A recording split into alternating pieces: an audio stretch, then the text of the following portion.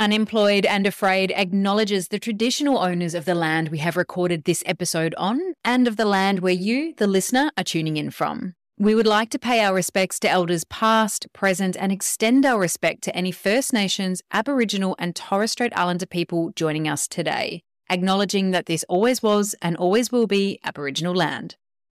Welcome to Unemployed and Afraid, a podcast that explores the glorious mess of building your own business with the people doing it.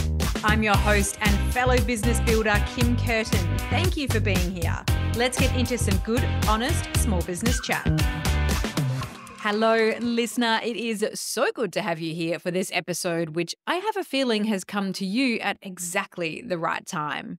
When I first recorded this chat with my guest, Anthony, co-director of Awakened Lifestyles, I was left feeling so incredibly hopeful and strong about what I'm capable of as a business owner and builder, and so much more confident in the challenges I've been facing. You know, the little things that become big things, and how you sometimes feel completely stuck and in your own way. Yeah, those buttons. And when I listened back to edit this episode for you, I got that feeling right back. Anthony has an incredibly powerful origin story to be the business owner that he is today. But that's not where we spend the bulk of our time. In true Unemployed and Afraid style, we talk about all the personal undoings that happen along the way and the personal growth we experience by facing the challenge of building a business at any level head on.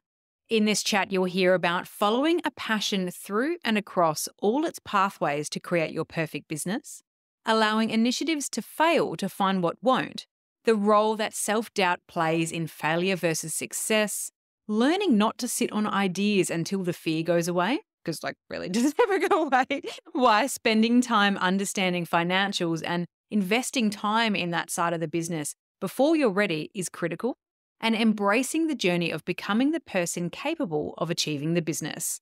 We really hit the nerve, the absolute heart of what we do here in building our businesses, listener. So I think you're really about to feel the solidarity feels. Let's get right into the chat. I'm here with Anthony Noud, co-director and head coach of Awakened Lifestyles. At Awakened Lifestyles, Anthony and his team do inner work, creating higher-powered humans to achieve high performance through finding inner peace.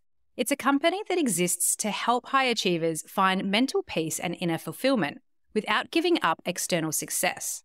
As specialist inner work coaches, they're helping clients align with values-based living so their insights can match their external success. And they do this work through one-on-one coaching, online programs, coach training, corporate work, and speaking engagements. Supported by over 75,000 people online and working with clients like Volkswagen, Snap Fitness, Combank, Lorna Jane, BHP, and more. Having overcome addiction, obesity, and a lifelong story of quote-unquote not good enough to be a high performer himself, Anthony has created a business that serves thousands of individuals to live and perform at their best and is a sought-after coach for high-functioning humans, strong keynote speaker, father, meditation advocate, and conscious business leader. A company that helps more people to thrive is simply a brilliant reason to be in business. And Anthony, I cannot wait to hear your story of building it. Welcome to Unemployed and Afraid. Thank you very much for having me. I'm super excited to be here. So just to get us started, I'd love to know, Anthony, how would your best friend describe you? I won't use my best friend, but I'd say my partner, Eve, she calls me an extreme sports person because I'm pretty intense and extremely, driven. And anything I do would be described as often all or nothing. Yeah. So that might be what most would say. That's a good insight. And I'm going to guess she's probably your best friend anyway. Yeah, probably. Yeah. I can relate to that.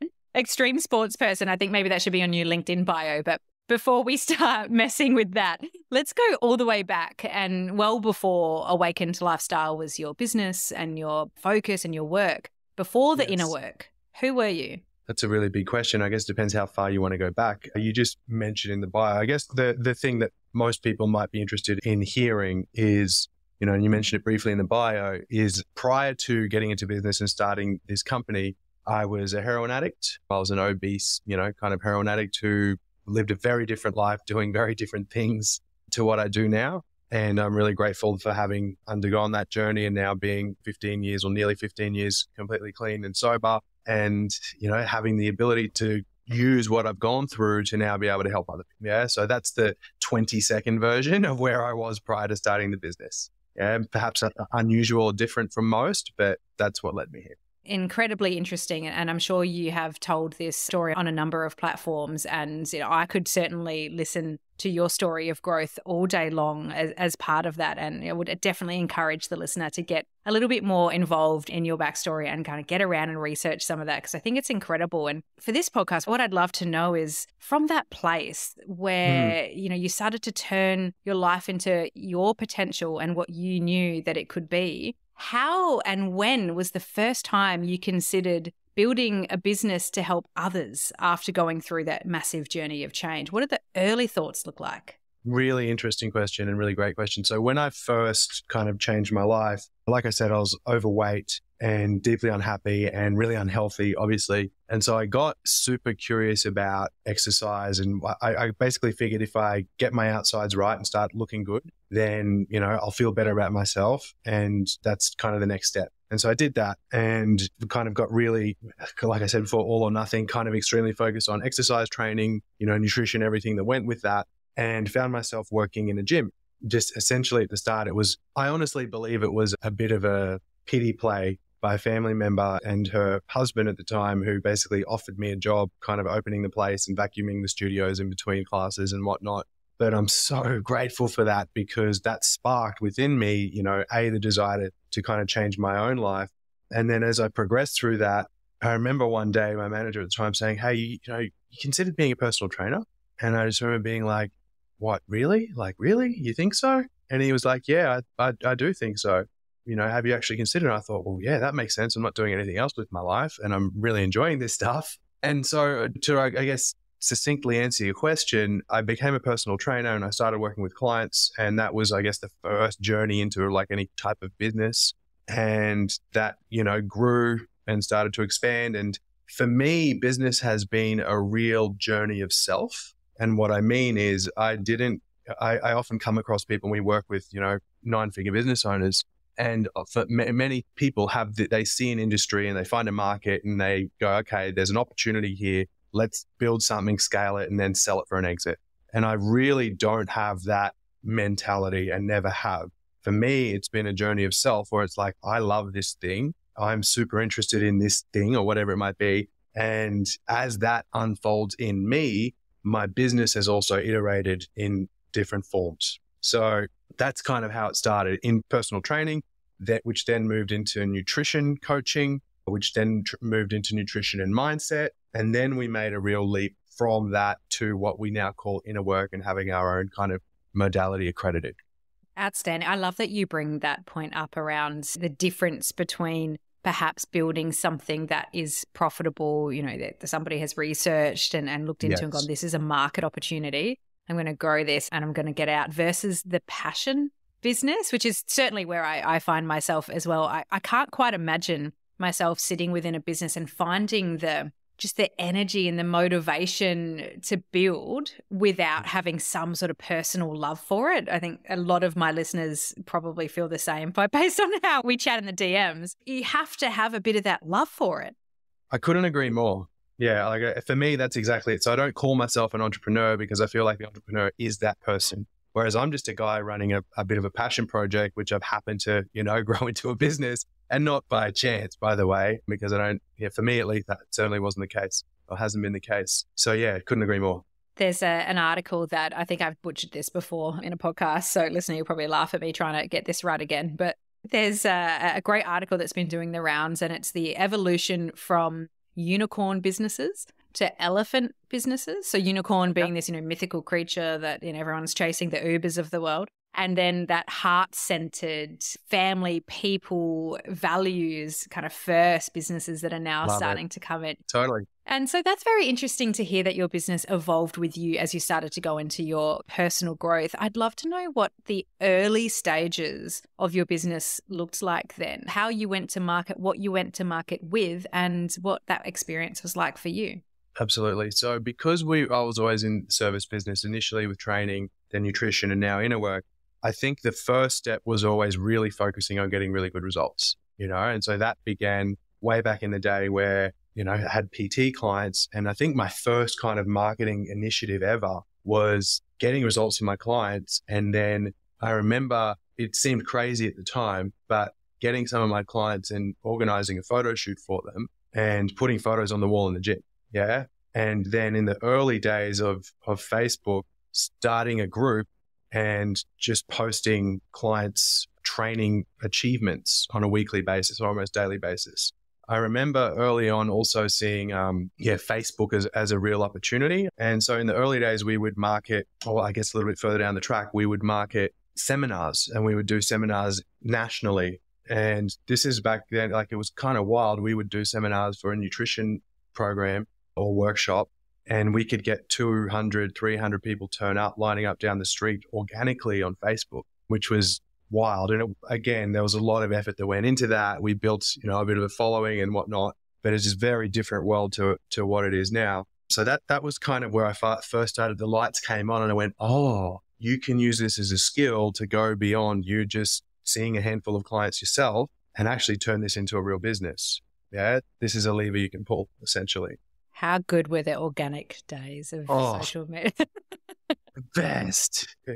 Yeah, everyone had to go and ruin that now, didn't they? Thank you, Zuck, for that. But I think it's a brilliant approach. And, I think we often forget the power of community. It's a word that gets used a lot in business circles, build your community still. But what does that actually mean, in terms of sharing the wins of your community and raising them, rising tide lifts all boats? This concept's often underused. Absolutely. And I think the key for that I've learned and found, both through mistakes and setbacks, but also through results is, community is thrown around a lot, and it is, almost overused to the point where it doesn't mean much anymore. But for me, it's the intention around that really matters. Like, why am I doing this? Am I doing this so I can pitch people or, throw you offers? Like, because there's no elephant business in that, to use your terms, right? Like, it's like, but if I'm doing this because I actually really care about these guys or whoever, these people, and I really want to serve and I really want to help them, that's where we've had real success. And that's where we've seen things start to catch a little bit and grow reasonably rapidly. I think that evolution of service-based business, which is often, particularly, I guess, for, a training aspect or a training business, that you're kind of one-on-one, you've got a bit of a ceiling with your time there, and evolving that into a unlimited offering. Yeah, the programs, like, that's a real step in terms of opening it up from a job or a business into a company that can really have massive impact. So could you talk me a little bit through your approach to doing that and how you maintained your, I guess, unique you aspect in that? It's a really good question. A lot of errors, like a lot. I feel that. And far more errors than, successes for sure. So lots of programs, lots of initiatives, lots of concepts that we trialed, started, attempted. And with everyone learned a little bit more, and with everyone, varying degrees of success. But the way in which we did that was basically systemizing what we do. Yeah. So being able to systemize what we did one-on-one with people and turning it into a system of itself, and then being able to package that in a way which can either go one to many or other people can use. So, back in the nutrition days, we employed nutritionists and dietitians to deliver the message rather than, myself one-on-one. And so then there was a team doing that.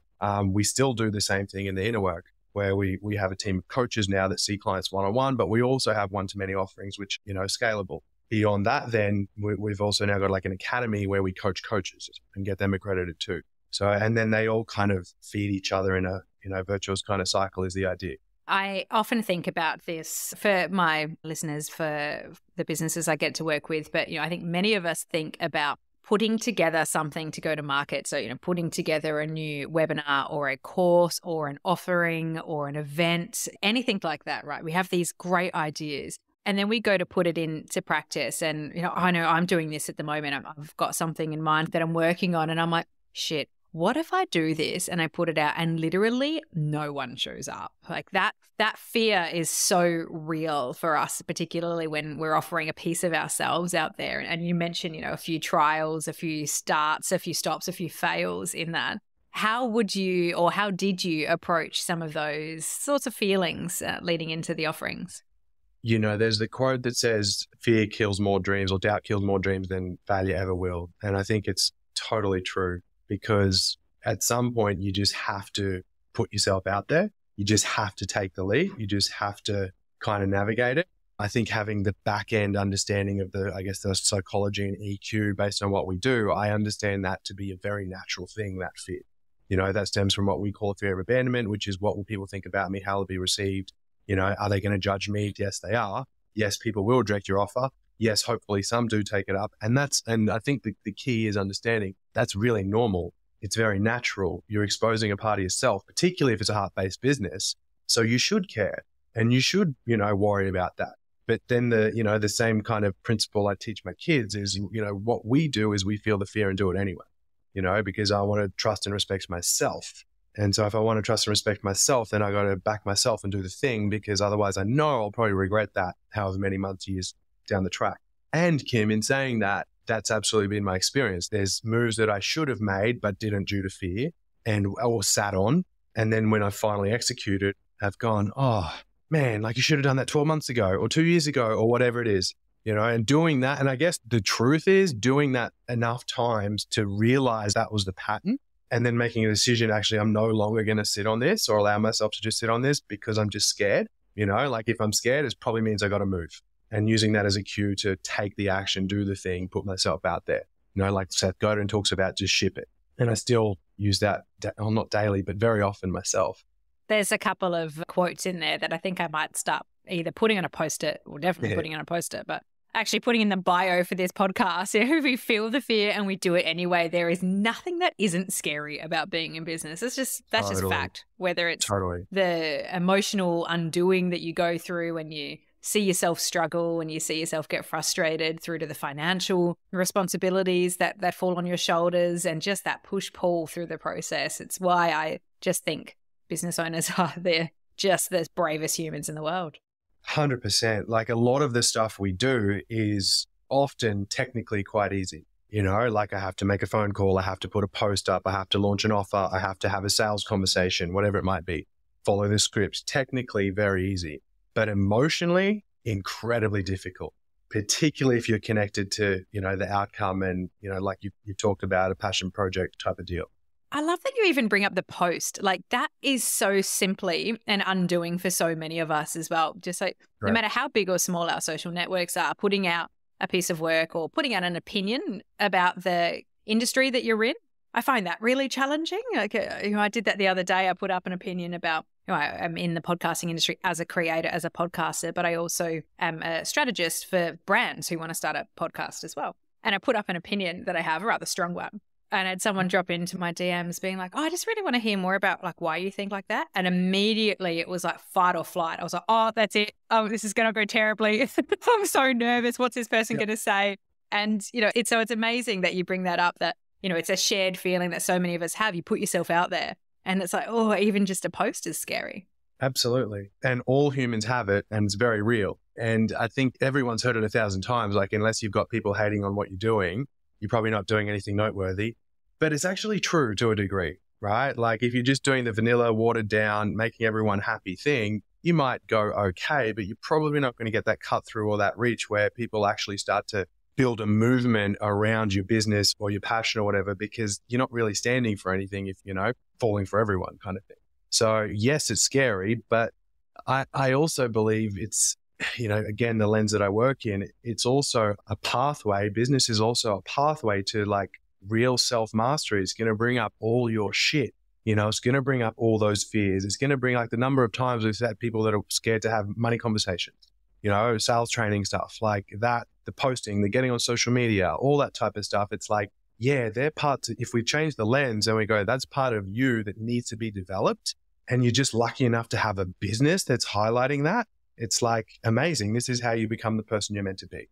Oh, absolutely. I mean, absolutely preaching to the converted here in terms of the personal growth that comes from business, because nothing I've done in my life has compared to this experience of building something. And I'm sure the listener can relate at no matter what stage that we're in. You touch on something there close to my heart, something I think a lot about. You did it in the sales context, of course, which is asking for money and asking for your value and, getting that back from clients. So I'd love to explore a little bit more about that.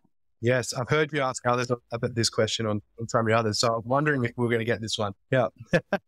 Yes, I am so much interested in this from a perspective of, how do you manage your personal financial fears in terms of investing in yourself and in this business and in to grow? But also on the other side of the financial coin, how have you gotten the confidence or the learnings through the process to price yourself, to ask for what you're worth, and to hopefully go a little bit higher?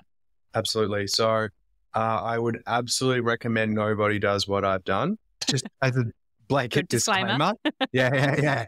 For me, like, I guess I was really fortunate to start in that gym environment where they had clients. I could just kind of leverage off those clients. I had little kind of outgoings at the time. I was rebuilding my life, at about 24 years old. And so I had a bit of a buffer there. I didn't have children. I didn't have dependents. I didn't have massive responsibilities, mortgages, things like that. So I could kind of just go all in. I also leveraged off partnerships reasonably early. So I went into partnership with those gym owners, and they had network and they had capital. And again, I'm really grateful and fortunate for that. And I was basically, I guess, the workhorse. And I was happy to do that. I was happy to put in the time, put in the hours. That's what I had. That's what I could bring to the table. So for me, that was super valuable. Yeah. And it wouldn't have happened without it. And so with that, we've just then started our own business, off the back of that about 8 or 9 years ago, Awaken Lifestyles, when we rebranded it. And we've been self-funded from the start, like entirely. There's no investor money or anything like that. And we've just taken massive bets. Some of them we've won, some of them we've lost. There's definitely been times where it's like, holy shit, are we going to be able to pay staff this week? Like, honestly, there's definitely been times where my partner, even I sit there and go like, is this actually going to work? Are we going to get somewhere? Like, and more times than I think most people will admit. And what I've found over time in having real authentic conversations like yourself, and that's why I think this podcast is so amazing, is that everyone wants to tell you the amazing 10x story, right? And everyone's quick to tell you that. Very few are going to tell you, particularly when they're in it, hey, we're actually struggling to even pay staff this month, right? Or we've got a bloody debt to the ATO that I don't know if I'm going to be able to, whatever. Yeah. Like all the stuff that actually really goes on behind the scenes. And so I think it's super important, like you're doing, to bring that to light. And yeah, so we've definitely been through that. And then we've also been through times where it's like, holy moly, this is amazing. Like, we've created something here, special here. So yeah, that's kind of how we've done it.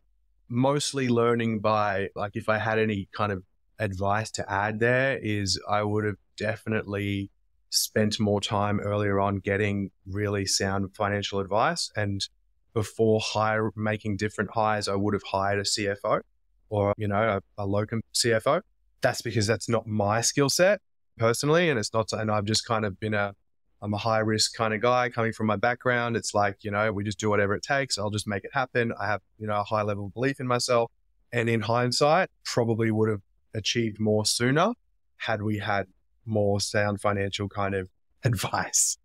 I am not sure whether or not a locum CFO is a term that anyone else has heard, but I have not. And if it is not Google searched yet by somebody offering this service, geez, that's an opportunity. What a cool idea to, for someone to be out there. I mean, if this is a thing, please listen. We've got one. DM me. That's so cool. Yeah, so it's essentially a part-time CFO. I love it. Someone who can come in and give you that financial advice. I don't know if you're anything like me, Anthony. I have a real passion for money. Naturally, I'm in business. But, I have not a natural love of numbers, and Absolutely. I'm not particularly close to that. And so I think, that's one area that I'm sure a lot of people can relate to, that, bringing in some extra advice and just thinking about it up, a little bit earlier up the stream. And I think it's also, at least, in my experience, it's a byproduct of it's the one thing you can keep pushing aside often. If I have to service that client, if I have to get back to those emails, if I have to make those sales, if I have to do that thing, that monthly review of the numbers, that can get pushed, and then that gets pushed and pushed again. And now it's a quarterly review, which didn't happen, so now I'm kind of building the plane as it flies financially. So I think there's a little bit of that can often be the case too. Like, particularly in early startup mode, it's like, there's just so much to do.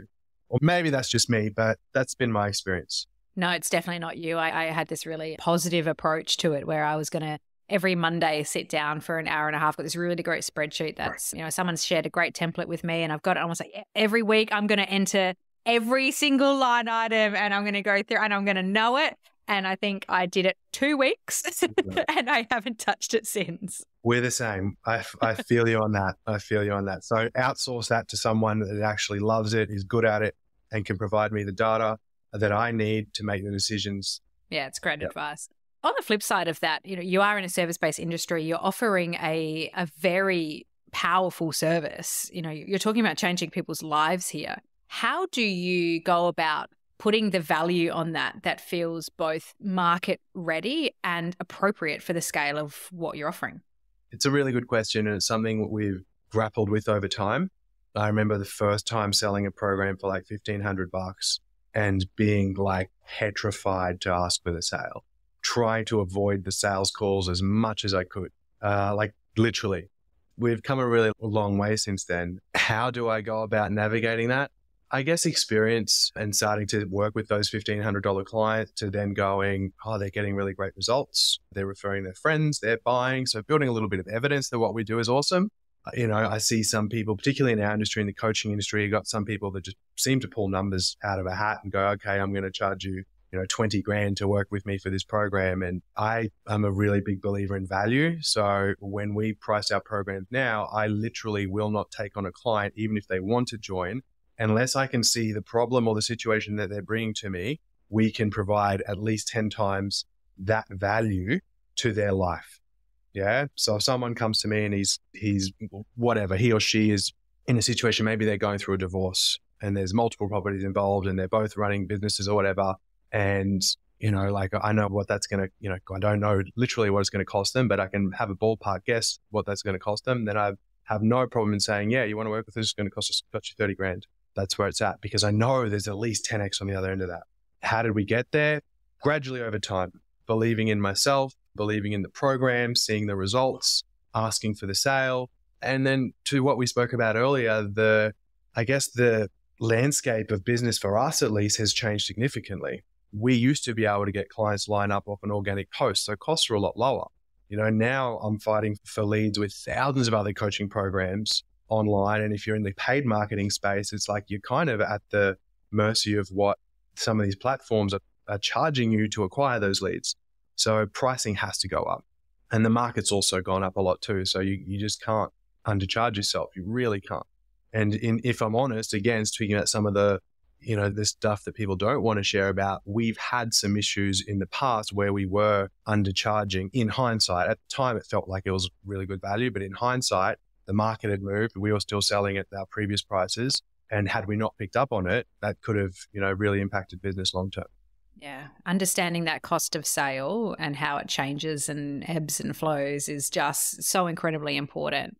And it sounds that through your story that what I really am taking away from it, I guess, as a key learning is the building blocks, the proof that comes in business. So as you get going and you do one thing, you show to yourself, hey, you just did that, no matter how big, no matter how small, you just did something. Now, let's just try and do it again. Let's try and do it again. So it feels like there's been a real trust exercise and like learning to trust yourself into business. Would you say that's a fair observation? Or if not, could you tell me how those building blocks have contributed to your personal growth and trust in yourself? That's a really fair observation.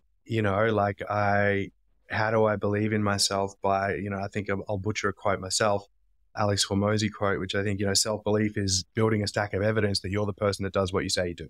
Right. And I wholeheartedly believe in that. I can't go say I'm going to come and do a corporate work with your C-suite team if I haven't helped any C-suite exec do anything ever. I mean, I could try, but in my world, that I'd be out of my integrity and frankly full of shit. So for me, I want to be able to, anything that I say that I'm going to provide you or sell someone, I want to know that I can back that up. And as I build that belief by helping people or doing the things in certain ways, you do get that little bit more courage and you do get that little bit, actually, we'll have done that and we've done this. So like an example for us would be, we now do couples programs. And when we first started, we never did that. But the way that started is that we would have a client and we'd help them and they're like, oh, but my husband's really going through this thing, or this is impacting our relationship in this way. And one day we just went, oh, this is a bit scary, but bring them in and let's do a couples session, and see how that goes. And then, wow, that was actually really awesome. So now let's build that out. And then, 6 months later, now we offer a couples program where they can come and join and do it as a standalone service offering. I love that. I love letting your business show you what it can potentially be by just trying things. But there's also something else you said there that I pulled out that I think is an important learning is if you want to sell to corporates, this is just one advice, but you can apply this for anything else. If you want to sell to corporates, to your exact point, but you haven't necessarily helped a corporate before, go do some work for free. I mean, that's something that someone said to me once and said, like, well, if you want to prove what you can do here in this space, find someone, offer it, help them, use that logo, use that learning, use that to be like, hey, this person, I'm about to sell you, 15 grand's worth of advice here, and know that I can do it and that it's really good. But that's just something that I took away from that. Have you ever gone down that path in terms of, I know I want to work for these type of people, let me show you what I'm made of? I haven't done that for a very long time. Like initially, way back in the day, I did that with, some clients to gain some traction. These days, no, we haven't done that for some time. But yes, once upon a time, absolutely. Worked with clients for free in order to get testimonials, in order to get experience working with that type of client. And then, built on that from there. And I think it's a really solid method. Yeah. And something that, maybe it's just me. I've got a commercial mind, spent many a year in a commercial environment. And, so I'm always thinking about how do we get paid? But yeah, often it's like, hang on, if I want to get there, I might just need a little bit of a lily pad just to kind of hop over, just to prove that before I go hard. Yeah, absolutely. And I think in what we do, Kim, people they need to feel the trust. They need to feel the authenticity. They need to feel that you're the real deal before they're going to, bare their souls and tell you all their deepest, darkest secrets. So I do hear, and, you read these inspirational business books or quotes or whatever they are. And some people just just went and pitched to the CEO and won all this work, and fantastic for them. But I think I might be a little bit more old school where I'm like, I kind of need to earn my stripes a little bit. And I kind of need to prove that this is who I am. And that's a fantastic way to do that. What do you wish that more people knew about their potential as humans in business? I might get a bit woo on you. I love woo-woo. Don't worry. What I honestly believe is, within our business, we have this concept that we call best day ever practice that we've got in our modality. And it's essentially a visualization practice where we will walk people through step by step what their best day ever looks like. Yeah. And so it's like, close your eyes and we guide you through it and people can see what that is. My personal belief is that what comes up inside of that is what's possible for you. Right. And so if I have this idea and I have this business and what comes up in my vision or my kind of best day ever ultimate scenario is this thing that's doing X, Y, Z or helping this many people or achieving blah, blah, blah. I personally believe that's what's possible for you. Yeah. As long as it's in alignment, you do it from the right place, not just a sense of ego saying I want to be the president of the United States just to prove a point. Right. But if it's like, if I'm grounded in myself and grounded in my values, I sit and go, hey, you know what? I've got this idea. And I take some time to flesh that out as to where it could go. Very few people had to be taught that. You didn't learn that on a podcast, for example. You didn't see that on a YouTube channel. You didn't read that in a book. That came through you from the universe, greater intelligence, life, your mind. I don't care, whatever you want to call it or believe in. That's some creativity that's come from within you. And I believe that's what's possible because the person sitting next to you will not have the same vision. I think that's excellent and just the right amount of woo because, yes, it is in there and it is in us. And if we see it, we can believe it and we can make it happen. I'm a big fan of that visualization. And the business is the vehicle for you to become the person who is capable of achieving the thing, right? Mm-hmm. And so that's so many people look at it and they're like outside in where they go, oh, I've got this idea. I want to change the world and this and that, but I need to whatever. I can't do that or I'm not there yet or I'm too scared or I don't have the skills. It's like, no, that's the point. That you need to become the person capable of doing that. And that's when that's realized. And when we look at that as the journey from the inside out, if I focus on me becoming the person that's capable of achieving the vision, then that's purpose, right? And that's what we're here to do. And that's when the vision gets realized, funnily enough. And the stuff that gets us through those days that feel like an absolute grind, knowing that we're on the way and it is happening and it is going to happen. I love that. My final question to you is two parts. It is, where do you want to see your business grow to? and in the effort of community, because we are 100% here for businesses at any stage to grow and get there. It's all about community for us. So where do you want to see your business grow to, and what can the listener and I do to help you get there? Oh, what a nice question. Our vision for the business is, and if I go back a step, back when I grew up, people, and let's just use fitness as an example, people exercising and being in the fitness space were seen as kind of like fitness freaks, and Aussies were more into binge drinking and smoking and eating and whatever. Yeah. And that was more the cultural norms.